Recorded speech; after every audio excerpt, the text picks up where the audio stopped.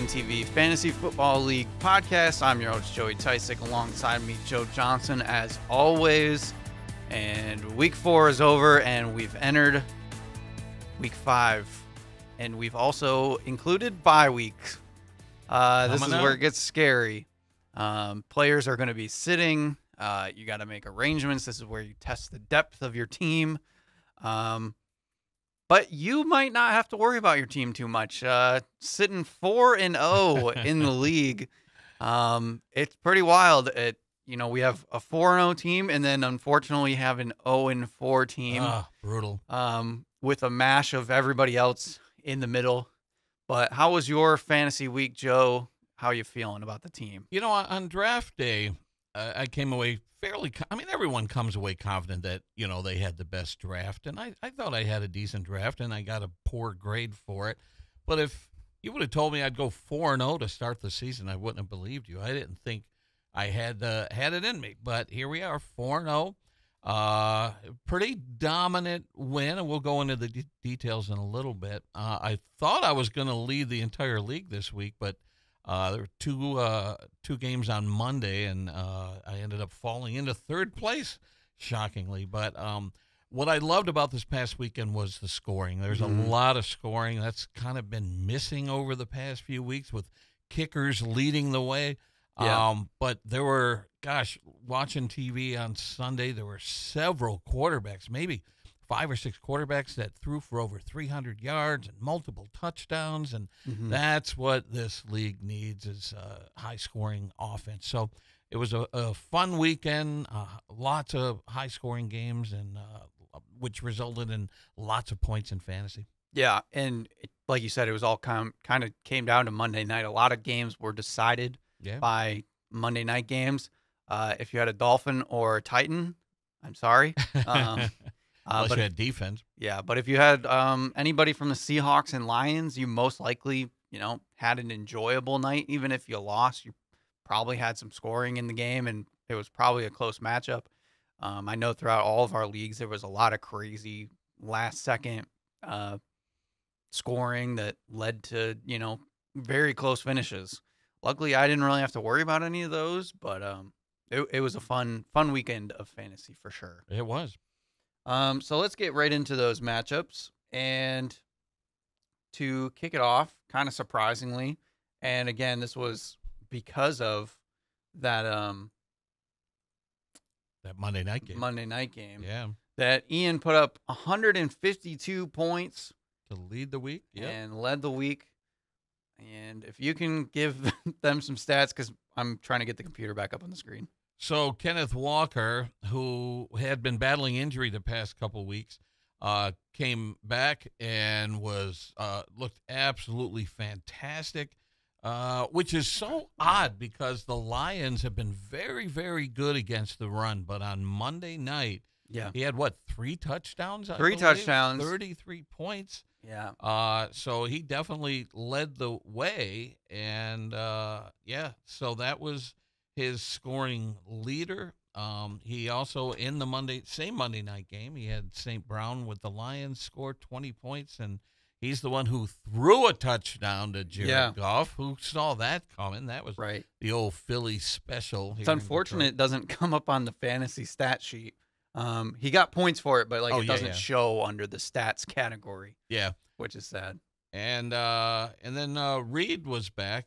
He kind of started off strong at the beginning of the season, if I remember correctly. And boy, with Love coming back, what a difference he makes. Well, he started out rusty, the Packers quarterback, but my God, he started putting up points in the second half. Yeah, what did he had 3 interceptions, and I think they were all in the first half. Yeah. And he had 4 touchdowns, most of them in the second half. So, Green Bay might have gotten their stride back. And a lot of people are starting to say that the NFC North might be the best division in football. It's going to be competitive. I mean, look what the Vikings are doing. Look what the Lions look so dominant. And it's kind of exciting to think that in a couple of weeks, the Lions are going to be facing the Vikings. That will be the game of the week. Yeah, which is wild because, at the beginning of the season, everybody would have thought, the Vikings, they're going to be no good. At first, they had a rookie quarterback, and people were already concerned about them having a rookie quarterback. What are they going to do? And then you get news that he's going to be out for the season, so they go to Sam Darnold. And Sam Darnold's been around for a while, so you think, how good can he be?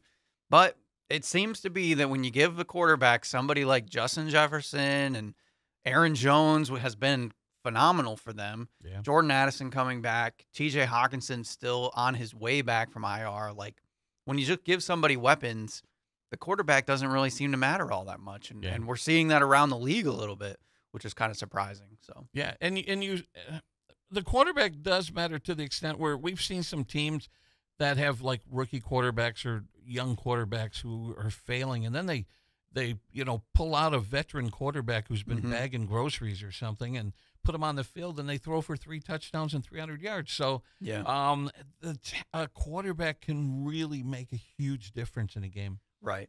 And then on the other side of the ball, Becky's team kind of they did good. Yeah, I mean, 128 points isn't anything to sneeze at. But she just didn't have anybody that blew up. Yeah. Like Ian had Ken Walker, who had 33, Jaden Reed, 27. Becky just had everybody under 20, but basically over 10, 12 points. Yeah. And her leader was Connor, Arizona running back, 18 points. Yeah. But like you said, nothing really that stood out. We were talking about Love. He was on the bench. He outscored Hurts. I don't know if that would have made much of a difference. Right. Deontay Johnson for Carolina had 21 points, so she did leave some points on the bench. Yeah. But I don't think it was enough. So it was just kind of an unfortunate matchup, I would say. Going up against, the highest scorer is always tough during the week. But yeah, Jalen Hurts has been disappointing. I have him in our other league. I believe I looked at it today. He has 6 touchdowns to 7 turnovers, whether it be interceptions or fumbles. I do think part of that is due to A.J. Brown and Devontae Smith still being hurt. They do get their bye week, so they should be back, hopefully, after the bye week, and maybe Philly can get back on a roll. But right now, he's struggling. So if Jordan Love keeps doing what he's doing, I don't know, Becky might have another quarterback controversy again this year that she has to deal with. So. Yeah. Now, I know we're going to look ahead to week 5 in a little bit, but I'm going to be facing Ian's team in week 5, and he's already in trouble because he has one quarterback on his roster, Herbert, who is on a bye in week 5. So he's going to have to hit the waiver wire. Well, he has Anthony Richardson, and there he is. Nobody, all right, I didn't see that one. Nobody knows what he might not play though. There is a chance. That's up in the air, but he probably will still have to somewhat look at the waiver wire just in case of that situation. Yep. And I always think about going over and just picking up a bunch of quarterbacks and dropping them so he can't get them. that would be evil. The thing you could do. All right, next up is my matchup, and unfortunately, I'm on the wrong side of it. Marie had a big blow-up week again. She scored 148 points. I had 129, so also, nothing to scoff at, but I didn't get anything amazing going on. Marie's team was definitely carried by Derrick Henry, who... Wow, what a performance. Before that game, I think we were about even, and we both had... 2 players left or something like that. I believe I had Andrews and Gibbs. She had Henry and Metcalf. So I thought, okay, maybe there's a chance.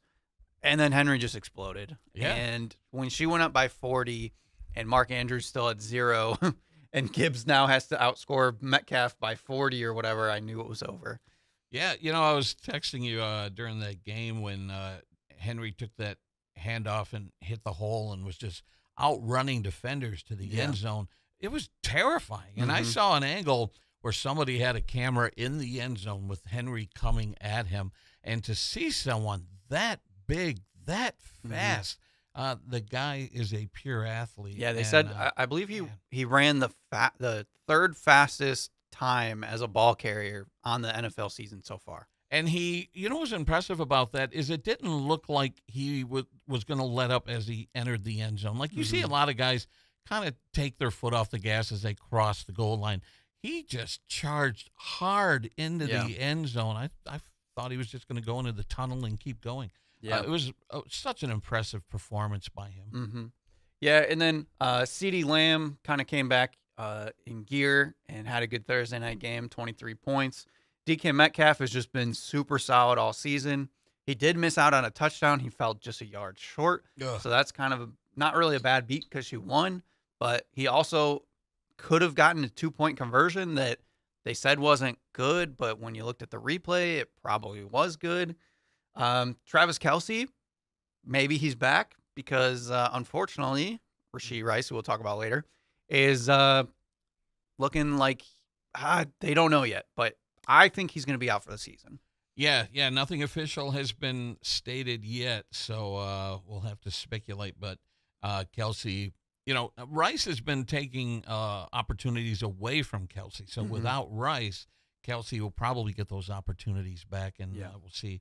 But yeah, this was obviously his best game of the season. The other funny one was Younghoe Koo, the kicker for Atlanta, with a game winner. We can't have a podcast without talking about a kicker. No, and he put up 20 points with a 53-yard field goal, I think, or something, to win the game for Atlanta. And the funny thing was, Marie and I were sitting next to each other on the couch watching a couple games on Red Zone, and she was like, "Oh, man, Koo's got like 20 points. I think I'm going to beat you in ONTV." And I was like, "Oh, that stinks." But then I started thinking a little bit more, and I said, because we're facing off each other in ESPN, I said, oh, wait, he's my ESPN kicker. So she scored 20 points on me. I scored 20 points on her on the other league. Did you get the win in ESPN? I did, actually. So you split it. So no one was necessarily sleeping on the couch. No, unfortunately, it was a split, so no complete bragging rights, but it was fun. Both of our quarterbacks struggled. Now, the funny thing is, you look at our quarterbacks, and you have Josh Allen and Patrick Mahomes, probably the best two quarterbacks in the league, NFL-wise, but for fantasy this week, and potentially going forward, Patrick Mahomes has been not good. Yeah. And that's almost 2 years of fantasy, well, a year and a half-ish, that we've seen him just not produce for fantasy football. Yeah. They're winning games, but he's just not putting up the numbers a fantasy owner would like. And Allen, one of the reasons I don't draft Allen season after season is because of the performance that you got from him this past week. Like, what was it, week 1 or whatever, when he had 4 total touchdowns or something, and you'll get really, really big games from him, but then he'll have multiple turnovers. And boy, did Buffalo just look lost against Baltimore. It was shocking. It was weird just before they had blown out the team previous, the Jaguars. That's who they played.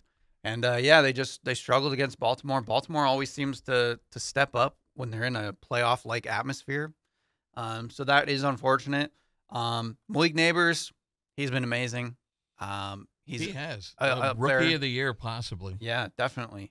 I had to play T. Higgins this week with all the injuries that I've had at the wide receiver position, but he did solid. This is one I got to figure out. Bijan? We thought Bijan was going to have the big season after, the craziness of last year and them splitting time with Algier. And I'm hoping he had a little bit of a shoulder injury going into this game. I'm hoping maybe they limited him on that.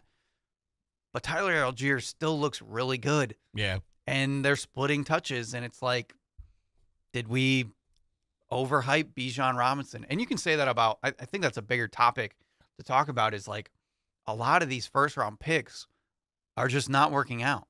Bijan Robinson splitting time. Breece Hall is splitting time. Obviously, there's injury issues with Christian McCaffrey. Tyreek Hill having quarterback issues. Like, you can go up and down the list. There's just like so many problems. And I don't know what to do about it. Like, it's just terrifying that all these top picks are just not really working out so far. Yeah. I wouldn't be too quick to give up on them just yet. It seems like that the Falcons' offense is kind of gelling a little bit. Cousins is sort of finding his footing. So, obviously, you're not going to bench him. Yeah. Is he a trade candidate? Possibly. And, maybe he'll do better for someone else. But I wouldn't be quite ready to give up on him yet as you watch the Falcons offense gel. Yeah, I don't know if I'm worried about it. It's just concerning, I guess, in a way. and it's disheartening, perhaps. Now, there's another player on your roster who you got to be like, Yeah. do you cut the cord? Do you cut him loose? Do you flat out drop Mark Andrews? It is a shame, and I said it at the beginning of the year. This is the one player that I drafted in all 3 of my leagues. Yeah. And he happens to be the biggest fantasy disappointment of the season. Yeah. And I am at a big crossroads of what to do because the potential is still there. We've seen what Mark Andrews can do. And I think the conclusion that I've made is, at least in the ONTV league, he's going to be dropped. In this kind of league, there's too many other options that I can go to. And I think it's just peace of mind at this point to just get him off the roster, not worry about it. Yeah. It's shocking because the Ravens can put points up at will. Yeah. And, you could say, well, maybe there's something wrong with Andrews. That's not the case because he was only targeted once. Yeah. It's not like he's dropping balls or, not getting any yardage. He's not getting opportunities. Yeah. And you got to ask why. Why is potentially one of the best tight ends to have played this game not even having the quarterback look his way? Yeah. That's a head scratcher for me. Well, the disappointing thing, at least for fantasy owners, is part of it is the guy that I played against, Derrick Henry. When you have a team that has Derrick Henry and Lamar Jackson, teams just can't defend the run. Yeah. And then what else they did was they would use Justice Hill out of the backfield as kind of a decoy, and they would dump it down to him. He had 6 catches for 76 yards. Yeah. Which was, he led the team in receiving. Meanwhile, you got Mark Andrews and Zay Flowers, who did basically nothing in the entire game. So it's got to be frustrating. And that's what I've said about the Ravens in the past. Like, even when I've drafted Lamar Jackson, like, they're just a frustrating fantasy team. They're a great, great NFL team, one of my favorites. But for fantasy, it's just so hard to figure out how they're going to win. And like this game, they blew out the Buffalo, so it's like they're going to run the whole time. But even when they've been down this year, they haven't really thrown it to Andrews. So I think in this league, I'm going to drop him. ESPN, I'll have to see what the waiver wire's like. And then in our big league, I was really close to dropping him, and I'm scared that if I drop him that he's going to go off. Even though I have Kelsey in that league, I would rather hold on to Andrews and just see if they can get somewhere while I still have Kelsey on the team, and then go from there. It's so shocking to me that just a few years ago in the other league that I'm in, when I won the whole kit and caboodle, Andrews was the #1 tight end on the season. He helped lead me to a championship, and now he's irrelevant. And it's shocking that can happen so quickly. Yep. They now say he's one of the best blocking tight ends in the league. I also got production out of Aaron Jones and Brian Thomas Jr., but again, just wasn't enough. And I didn't really leave anything on the bench. Jaden Daniels, you could say, but I'm not going to start Jaden Daniels over Josh Allen. Not just yet. There is a chance that could change going forward. But right now, it's not very likely. I caught a little bit of the Tennessee game when I got home from work, and Pollard was looking kind of solid, like he was starting to find his footing. Yeah, it took him a little bit, but in the second half, he really took over, and he had some good big runs. The other crazy thing is Marie left a lot of points on her bench. Michael Pittman Jr. finally had a good game, I think in turn due to Joe Flacco being put into the game. DeAndre Swift had the biggest surprise for me of the weekend, with all the catches and production he had. I've been seeing, experts on videos on TikTok and stuff like that saying that Swift is shaping up to be one of the biggest busts of the season and that you should just flat out drop him. And then he responds with an almost 30-point game. Don't give up on Swift just yet. That's almost how it always happens, especially with like starting running backs. You just never know. And Chicago's still figuring things out with their rookie quarterback and all that. So I would agree. His talent is still there. I don't think he's great, but he's good enough that, anytime you have a starting running back in fantasy, you don't want to give up on them too soon. Yeah, and I'm kind of quietly cheering him on because he is a former Lion, correct? I'm not. You don't like former Lions, do you? Not ones that, like, I don't know. There's like this weird thing where so many people were mad when they got rid of DeAndre Swift, and I didn't really mind it. He was constantly injured, and it's not that he didn't produce for the team, but it's just like he wasn't able to show up because he was hurt all the time. Yeah. And so, the way that things have gone, I don't really care for him anymore, I Yeah. guess. And plus he plays for the Bears now, so that's like That's the true. worst Division rival. the worst possibility. Yeah. Our next matchup is your matchup. And to get to 4-0, you beat Tracy's team, who was playing pretty good. And unfortunately, she lost a key member of her team during this game, which 24 points, that would have been another big week for Rice, but he is capable of it. So it would have been much closer of a matchup had he played. But it's heartbreaking when you start a player who gets injured early and get a big 0. There's nothing you can do about that. Yeah. And especially when it's your own quarterback that takes you out. Yeah, I can't watch that replay for a number of reasons. Yeah, but, it's bad. Yeah. So they got a report yesterday that they said they need further evaluation, so they don't know the extent of the injury. Yeah. Must mean it's swelling a lot. So they said they won't know until next week. Oh, geez. Of what actually happened. But I don't know if that's good or bad. To me, that just means it's swollen and they can't see anything. Maybe it's not as bad, but even if it's, a partial tear or MCL or something, like he's going to be out for weeks. Yeah. And my worst fear is that it's an ACL and he'll be done for the season. Yeah. But talk to us about your team. How are they doing? So, Kyron Williams, another solid game, back-to-back weeks. He's just been fantastic for me. Really glad I picked him up as a running back.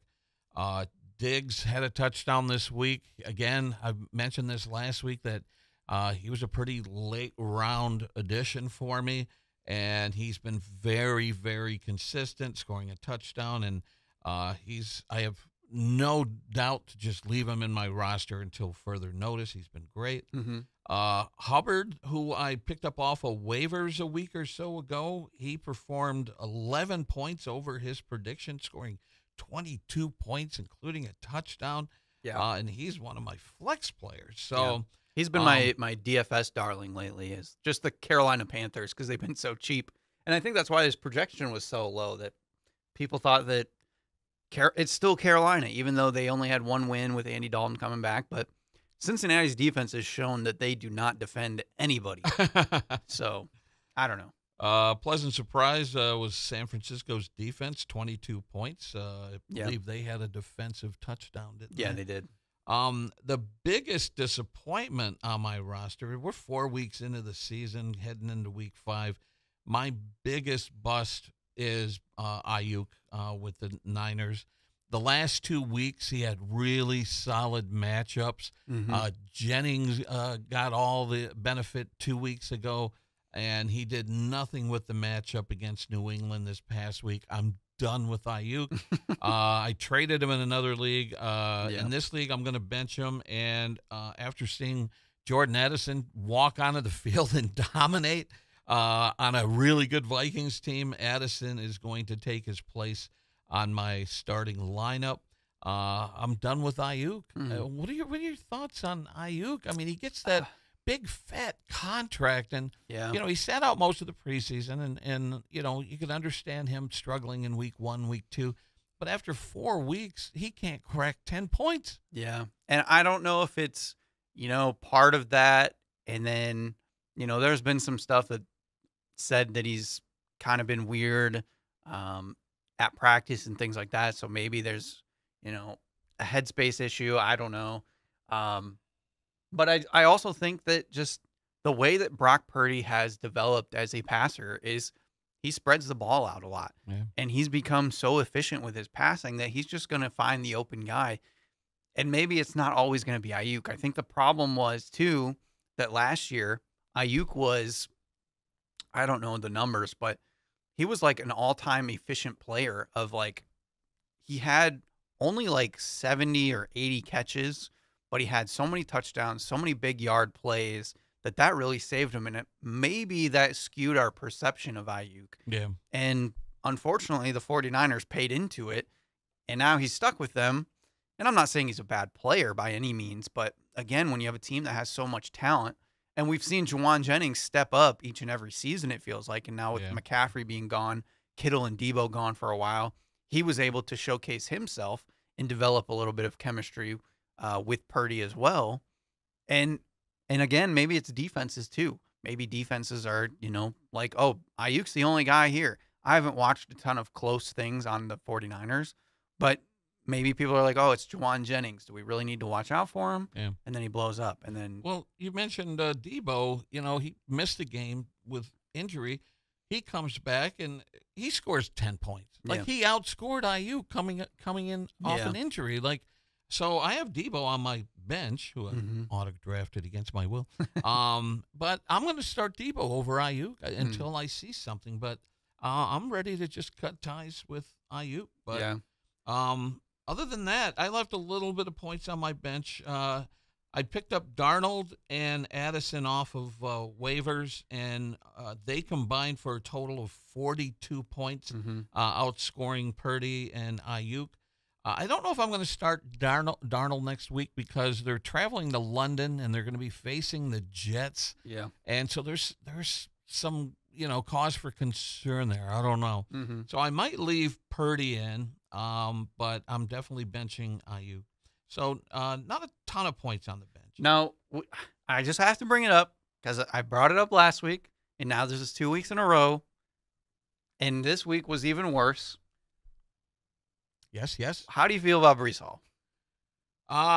Boy, this past game really made me nervous. Now, you would think in a bad weather game that, they would just run the ball. And Rodgers in the post-game press conference blamed himself, said that he wasn't good. He had bad passes. So there was weather. There was just bad play by the quarterback. So I'm not going to panic over this most recent performance. It was just kind of a sloppy, ugly game. I'm not ready to cut ties with Breece Hall just yet, even though what's the other guy's name? Braylon Allen. Allen, he's poached a couple of touchdowns over the past couple of weeks, but I think they make a good 1-2 tandem. So I'm not ready to cut ties with him yet. Now, if someone were to offer me a trade with a decent, running back in return, I would definitely consider it. But I'm not ready to give up on him yet. Yeah, I'm just curious.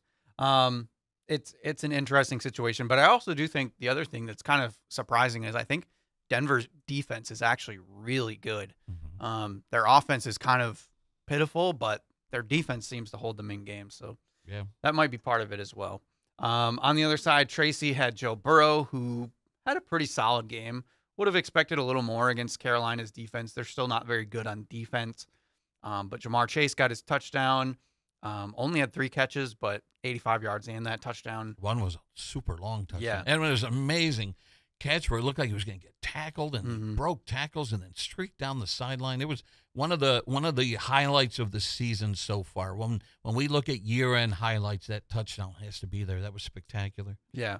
Kamara continues to be the best running back in the league so far for fantasy. Brian Robinson, very big surprise. He's had a really nice season so far. I think just Washington in general being elevated by Jaden Daniels is just helping a lot of players on that team. Sam Laporta, we saw him back last night. Looked pretty good, but again, the Lions just might be one of those teams, like their pass catchers, they just have so many weapons. Yeah. Might not know who's going to get it each night. And so far, it hasn't been Laporta necessarily.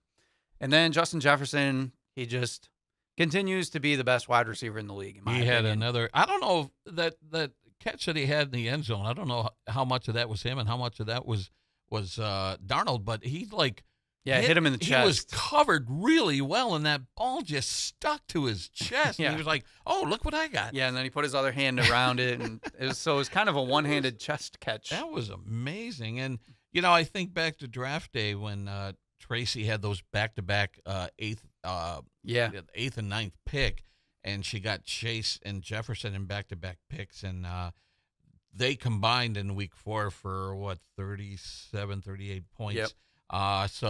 Yep. They continue to produce for her. Yeah, unfortunately, like we said, she's gonna have to find a replacement for Rice, and then she also got kind of the sting that I did with the Baltimore receivers. Zay Flowers had 1 catch for 10 yards, which is disappointing. Not for me. She didn't really leave much on the bench. technically Chase Brown, but I wouldn't have started him. Maybe Chris Olave over Zay Flowers. Right. In the good matchup for New Orleans. You want to get a piece of that Saints offense. I mean, they had a down week last week, I think it was, but any of those Saints receivers could potentially blow up. So right. I personally would jump on that Saints bandwagon. Yeah. So we'll see what she does there. But yeah, crazy that you are 4-0 now. 4-0. Who would have thunk? And now we have to move on to the other side of that 4-0. Oh, Sammy. Sammy is 0-4. He lost to Malik, who is now 3-1, actually. Yeah. And this matchup came down to last night, I believe. He had HN. Oh, yeah. Night. Because, so this is what happened.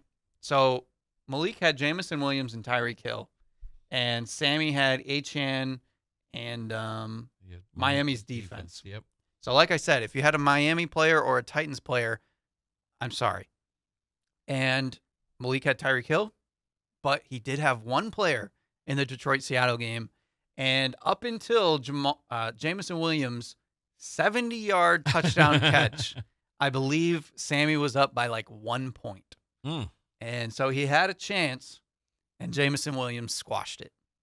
And it's unfortunate. So now Sammy goes 0-2 or 0-4. Geez. 0-4, yeah. So he didn't get anything again from his wide receivers. I've said it throughout the season already. His wide receiver room is abysmal. And this week, James Cook, who he hadn't played basically all season, who's been having a great season, he finally put James Cook in and gave him a dud. And to me, that's where I start to feel bad for Sammy, because it's just how the cookie crumbles. Same with Achane. He's also struggled with Tua being out. Jonathan Taylor's been good, but he got banged up in this game. I don't know if he's going to be back. Dallas Goedert had another good game without Devontae Smith and A.J. Brown. But when they come back, he's going to be on bye this week, so Sammy's got to fill in for that. And then he might not be used as much when those guys come back. It's a mess. He does have Jordan Mason, who's been really good. Yeah. But I don't know. I don't know where Sammy goes. I know he tried to make a lot of trades this past week or so. He's hit the waiver wire like a champ. He's dropped guys, he's working on his team. He's working really hard to try and fix it, but he just, when it comes to fantasy football, there's a lot of luck involved too. Yeah. And a lot of his guys just, Odunze, who people have been really high on lately, 2 points. Yeah. That's brutal. And then, of course, like I said, A.J. Brown is still hurt, so maybe he gets him back and he'll do a little bit better. Josh Jacobs has been kind of inconsistent. Maybe he also gets going now with Jordan Love, making defenses have to be more careful. Maybe that opens things up for Jacobs, but it's hard to say. You never know. But hopefully Sammy can get something rolling soon. On the other side, Lamar Jackson just having a great season. Like I said, Jamison Williams finally got a big touchdown again. Tyreek Hill. Boy, Miami. I don't know what to do. What is happening there? It's ugly. We were talking earlier about what a difference a quarterback makes. Since they lost their starting quarterback, Miami can't put points up on the board. They're kicking field goals. It's really shocking to see what's happening with that team. And if they don't do something quick, their season's over. And I think the weirdest thing to me, and I don't know if people have the same sentiment, but to me, I don't think Tua is that level of quarterback to where he elevates this offense so much that I can't understand how they don't get production out of Jalen Waddle and Tyreek Hill when he's out of the game. I know. It just doesn't make sense to me. Like, they even tried to run the ball with Tyreek Hill. He was in the backfield a few times, and they just couldn't do anything. Yeah. And to me, it just I don't get it. And maybe I'm just discrediting Tua too much, but their offense just plays completely different without him. And I don't know if it's a coaching thing or what it is, but it's wild. What are your thoughts? Do you think they're going to bring in a veteran backup or what? I don't know. This is their third quarterback at this point that they played. And I thought Tyler Huntley was going to come in and be a little better. and he just looked the same, most Yeah. of the same. He ran a little bit more, so I guess that added something. But yeah, they have to decide what they're gonna do. Like, are they just gonna tank the season, which I don't think you can do with the way that you're paying Tyreek Hill. There's people are starting to talk about rumors of Kansas City should go ask Miami for Tyreek Hill back. That would be crazy, but I'm not saying it wouldn't happen. Yeah. But the Dolphins are in a crossroads. They have to decide, like, we've basically gone all in the last couple years. Are we going to still commit to the playoffs this year? Or are we going to go into a tank mode and try to figure things out? Now, in one of the leagues, you grabbed Tennessee's defense. I grabbed Tennessee's defense in a different league. Isn't that shocking to say that that's what Miami has become? Is you're like, let's find a defense that's going up against Miami, and Tennessee produced. They produced double-digit points. Yeah, and in our big league, I was going against Tyreek Hill, and so going into that game, I was still nervous of like regular Tyreek Hill numbers. But then as soon as the game started and I could see how the offense was going, I was like, I got it in the bag. Yeah, DK Metcalf just get a couple catches, I'm good. But yeah, it's sad because we know how explosive this offense is when they're playing at their potential, but it's just ugly right now. Yeah. Kittle had a spectacular touchdown grab. It was good to see him back. Even though he has the questionable tag on him, but he had a great grab. We got to talk about Nico Collins. If he's plays like he did this past weekend, Houston can be unstoppable. I mean, he's defied all odds to me. He came out of Michigan, and he was a good receiver out of Michigan, but he was, I can't remember if he was a 4th-round pick or something like that. I'd have to ask Malik. But he's been incredible the last 2 years. And I thought, maybe last year was kind of a flash in the pan. And then again, with the way that they got Diggs in the offseason, I thought, well, maybe they don't think Nico can be the number one guy. But no, they just bolstered their offense. And he's been incredible. I looked into some stuff, and he has like some of the best like separation rates in the league and like just catching ability. And they target him a ton in the end zone, which is exactly what you want. You want to get touchdowns. And he's had an incredible season. He's going to be a 1st-round pick next year, I think, if he continues on this pace. And when you look at, if you were to point to one thing, so Malik beat Sammy by 16 points. So when you look at that 33 points put up by Nico, when you use the term game winner, Nico can be a game winner. He was incredible. Yeah, and it's been fun to watch. And then he also got 18 points out of Terry McLaurin. He's been coming on strong. People were down on him the first couple of weeks, and he's answered. Yeah, Jaden Daniels is slowly starting to throw the ball a little bit more, and they're getting on to their connection. And that's back-to-back games where they've connected, I believe, for a touchdown, and they've looked good ever since. And let's just on his bench, let's mention the bee in your bonnet, the Taysom Hill. 2 touchdowns, right? Yeah. Oh my goodness. Who rattled his cage? 24 rushing yards, but 2 touchdowns. That's the classic Taysom Hill. If you've been playing fantasy football for a while, I think he's been the most annoying fantasy player of all time for me, just because of that reason. He'll have these random games, and then he'll go away for a couple weeks. Yeah. And then you'll see him in the next game after that. He'll throw like a passing touchdown, get a rushing touchdown, maybe catch a passing touchdown. Like all sorts of stuff. Every league I'm in, somebody has Taysom Hill on their roster, but I don't think Taysom Hill, and I don't think I've ever seen anyone start him. They have him, but you can't trust him enough to leave him in your starting lineup. Yeah. So when he does blow up, it's usually on somebody's bench. Yeah, and maybe this year, because of the way tight ends are, you could play him a little bit more often, but it's still a big risk. Yeah. So it's crazy. He's been doing it for so long, too. Let's look at the waiver wire real quick. I haven't even looked at it myself, so this is a good test. Tons of quarterbacks, as always, of course.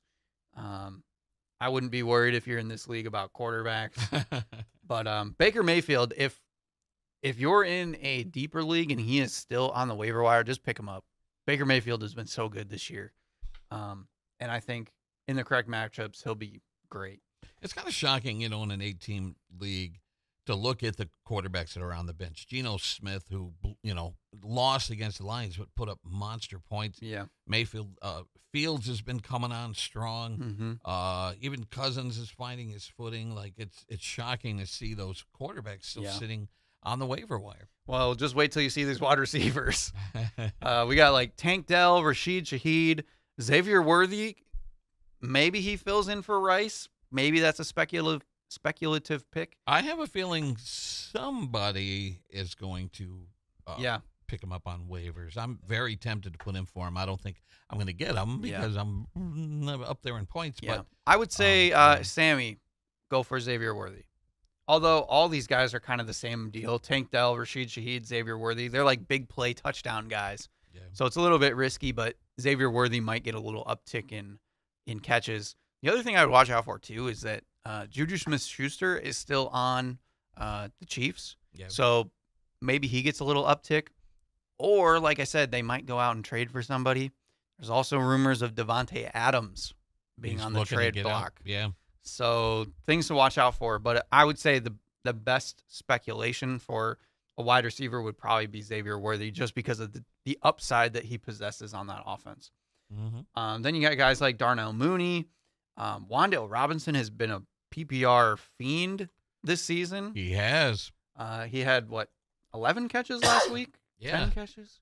Yeah, I had him on the bench in one 11. league. I started him in the ESPN league, and he scored some nice points. And he's averaging right around 10 points a game, which is great for, a guy that you can just plug in as like your last flex position or something like that, just to get consistent points. And he's benefiting from Malik Neighbors. I think Neighbors is drawing, the best defender, and so Wan'Dale Robinson is benefiting from that. Yeah. A couple tight ends. We have David Njoku might be coming back from injury. I thought I saw another one, but anyway. I think we skipped over running backs. Well, I was going to go back to them, but okay. I thought I saw another tight end, so I was going to mention them real quick since they're short. But running backs, I want to say Kareem Hunt, but I would still err with a little tiny bit of caution. Just because Clyde Edwards-Helaire is supposed to be coming back from his IR stint from PTSD, they like Clyde Edwards-Helaire. I don't know if he would slot in as the starter instead of Kareem Hunt right away, but that could get to be kind of an ugly backfield. We already saw Kareem Hunt jump Carson Steele, so now Kareem Hunt's the starter with P. Ryan being the backup. Carson Steele probably going to go back to fullback. But when Clyde gets back, are they going to make it even messier? I'm not sure. So Kareem Hunt could be a lot of upside if you want him, but just be aware that he could lose out that role at some point. It's so crazy that here's a guy who wasn't even in the league and comes in because of injury and looked pretty good out there. Like, why isn't he on another team? How can the Chiefs just reach out, grab him from whatever it is he's doing, put him in the starting lineup, and he performs? I don't get that.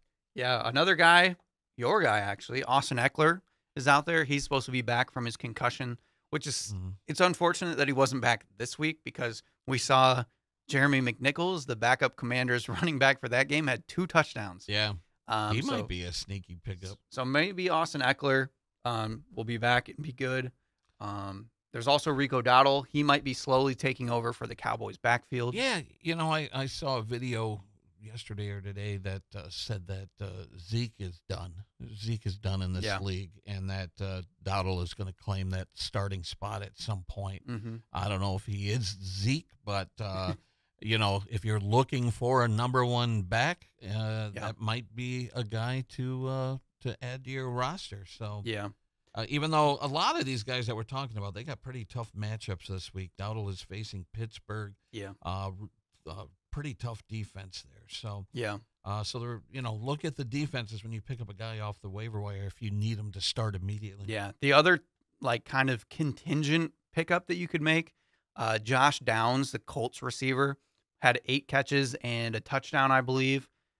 But he got most of his catches when Joe Flacco came into the game. So if Anthony Richardson is still out, Josh Downs might be way up the waiver wire slot for me personally. But that's if Anthony Richardson doesn't play. So we won't know until Sunday. So it'd be a late swap kind of pickup. But I don't know what to make of Richardson, and it's hard to trust any Colts receivers. I thought he looked okay early on. You remember when Alec Pierce had like 2 touchdowns in week 1? He had a touchdown in week 2, and but he's very inconsistent. And it's like, do you want to take a gamble on a Colts wide receiver? And then Flacco, the veteran, comes in and makes Pittman look good, and stuff like that. But I don't know. I don't know if I'd want to take any chances. I mean, I do have Pierce on my bench in a couple of leagues, but I'm afraid to start him because you don't know what you're going to get. Right. That's why I said right now it's most likely that receiving core is better if Flacco's playing. Yeah. Which is sad, but maybe give Anthony Richardson some more time to get going. But right now he's definitely struggling. I did want to mention a couple defenses that have good matchups. Denver, like I said, they've been playing really good defensively. He's gotten a lot of sacks. They're going to be up against Vegas this week. And Devontae Adams might be out again because of his hamstring injury. And they looked bad this past week. And then, of course, Seattle going up against the Giants.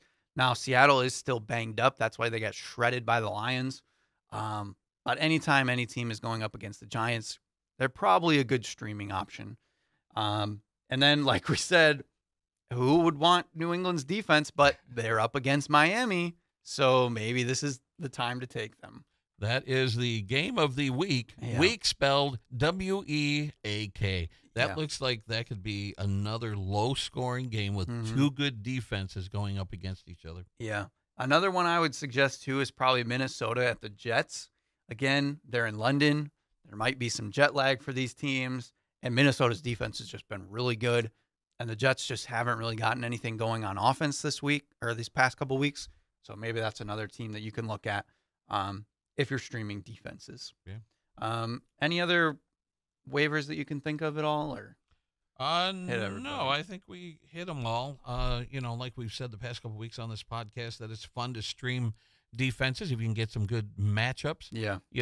Like with Seattle, I think I started Seattle in one league last week and got some good points from them, but I was like, there's no way in hell I'm starting up against the Lions. And the Lions look like a Super Bowl contender against Seattle, which was shocking because Seattle has a pretty decent defense. Well, again, like I said, when I saw the injury report for Seattle, I think it was like early Monday morning, and it was like all their entire defensive line was out. They were missing some linebackers. Like, I had a good idea that things were not going to go well for Seattle defensively. Yeah. Which is crazy.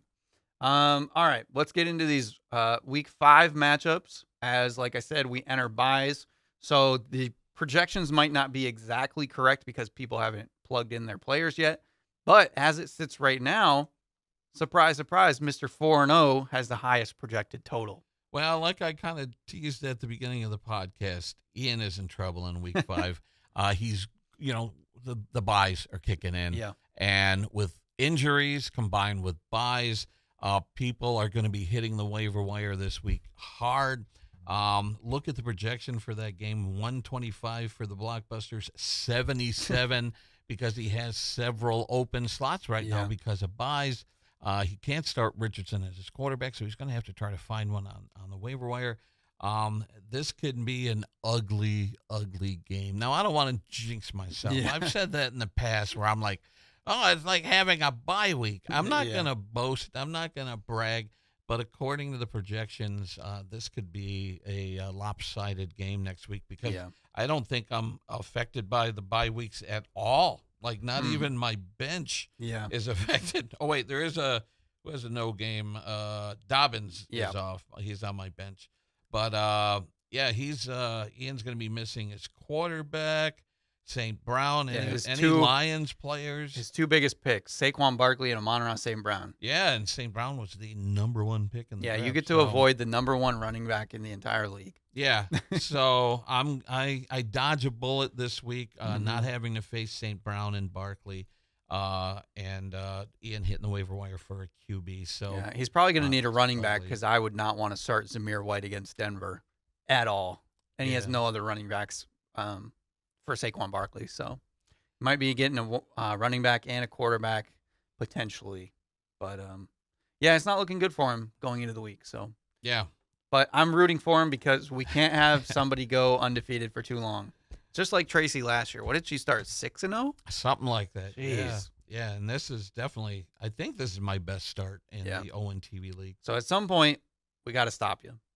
Yeah. The next highest matchup at the moment is Sammy and Marie. And crazily enough, Sammy is projected to win. Let's Really? hope he can get a win. Let's take a look. Why? So what's going on here? First of all, let's look at. So Jacobs has a high projection.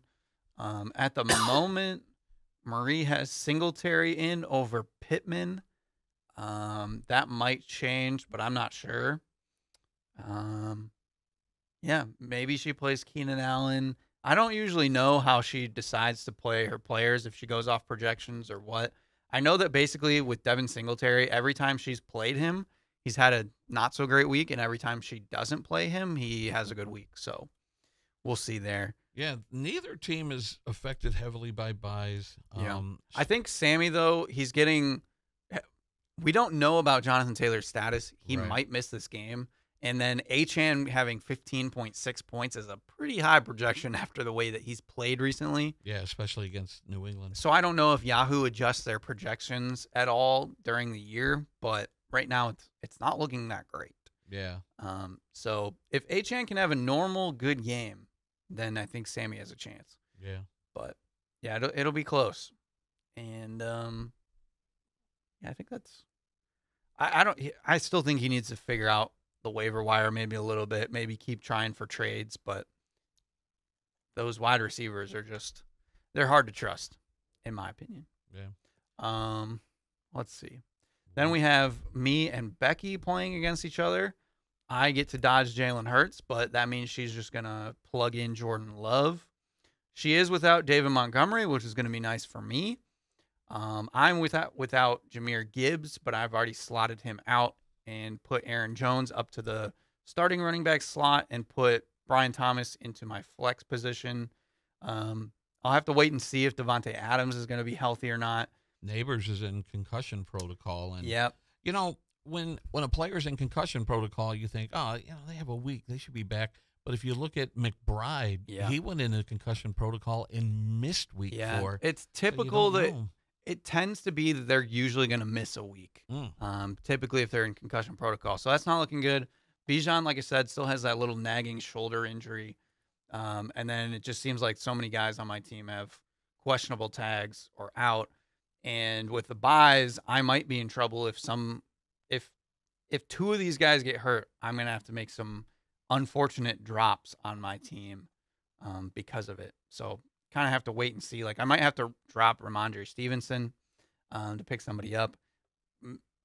Sadly enough, might have to drop Tony Pollard in a pinch if something crazy happens. What are you going to do about your Andrews situation? I don't see a backup tight end on your roster. Still deciding. I think I'm going to drop him. I'm pretty sure I'm going to drop him. But again, I have to look at that tight end market. If David Njoku's coming back, maybe I'll try to put in a bid for him.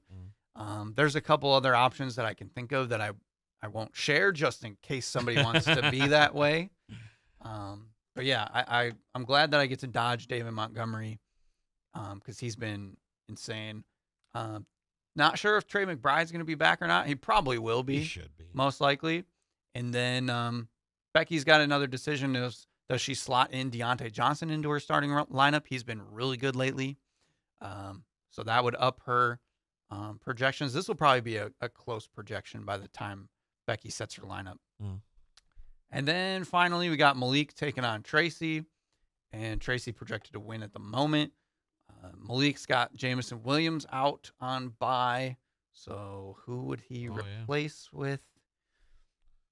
Puka Nacua is still injured. Raheem Mostert's still injured. So maybe he goes to like Keon Coleman. Maybe hits the waiver wire. Tracy without Sam Laporta or Jake Bates. So does she have to pick up a kicker? Yeah, she's going to have to pick up a kicker, which I would just drop Jake Bates. The Lions don't kick enough. It's not worth it to keep him on your team. Yeah, nobody's going to jump after him on the waiver wire if you want him back at some point. Yeah. Unfortunately, she has to slot in Kyle Pitts into her lineup, and he's just been abysmal. Yeah. Once again, I'm glad that he's been my player that's been dead to me. But I mean, it's sad to see. Maybe Joe Mixon will be back this week. It's possible. They're So talking about it. Yeah. so that might help her team out a bit. Unfortunately, like I said, Rice, wait and see. But I'm thinking he's out for the season.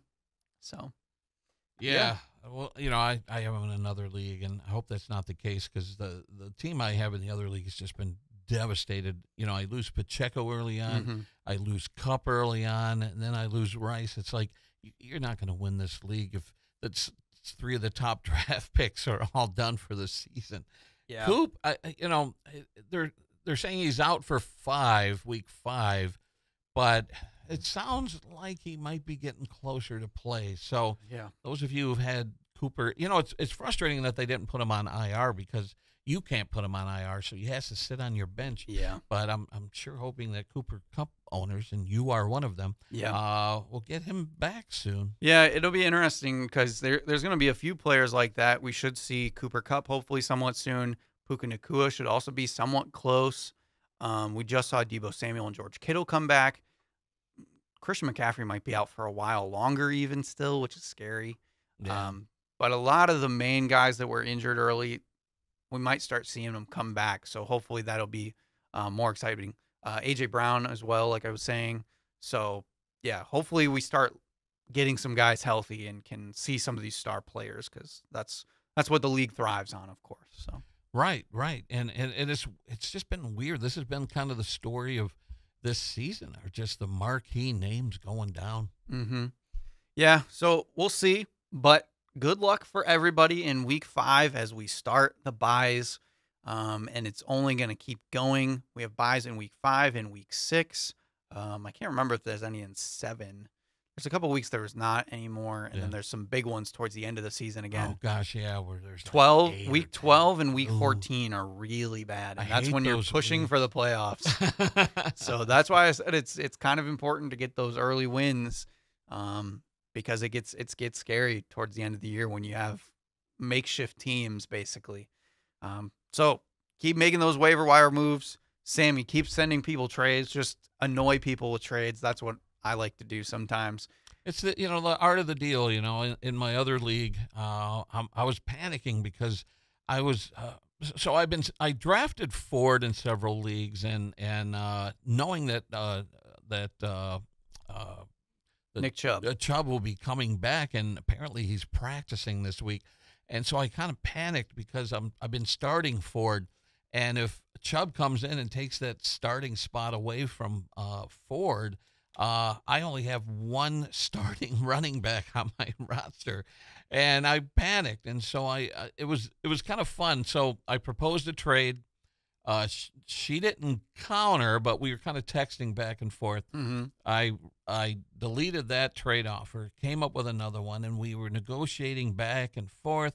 And I ended up giving away a player I really like a lot, Godwin, but I needed to shore up my running back. So, the art of the deal of negotiating and wheeling and dealing, and both teams want to come away like they've improved their team. So you have to make concessions if you need to improve your team. Yeah, and sometimes you have to take a little bit of a risk. When I made my trade last week, I got Travis Etienne, Deebo Samuel, and Travis Kelce. All 3 of those players are notoriously very good players, but they are struggling heavily this season. And I gave up a farm system of players to get them. And so far, it's been a pretty even trade, even though maybe on paper you're like, that doesn't look as even as it is, even though I gave up more players. But looking at the results after this week, it was a pretty even trade. So sometimes you just have to take risks. Yeah. And even if you don't feel like you're winning the trade even, sometimes you go with that upside of, especially like guys like Sammy and things, if you're down to 1-3, 0-4, sometimes you just have to bank on, hey, maybe this guy will get right, and you go after the guy that's struggling right now, and maybe they'll turn it around, and then they can turn your season around. Right. That's what it's all about, and that kind of activity just makes fantasy football fun. Yeah. So make those deals, pick up those players, and good luck in week 5. We'll see you guys next week.